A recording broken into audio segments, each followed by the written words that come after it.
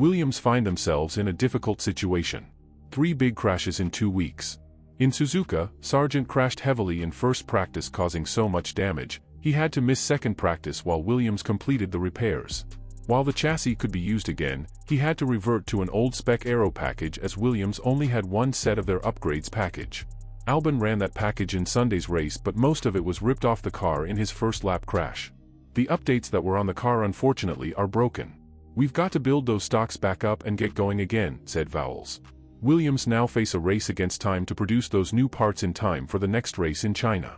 They have around a week to do so, as the cars will likely have to be freighted next Monday.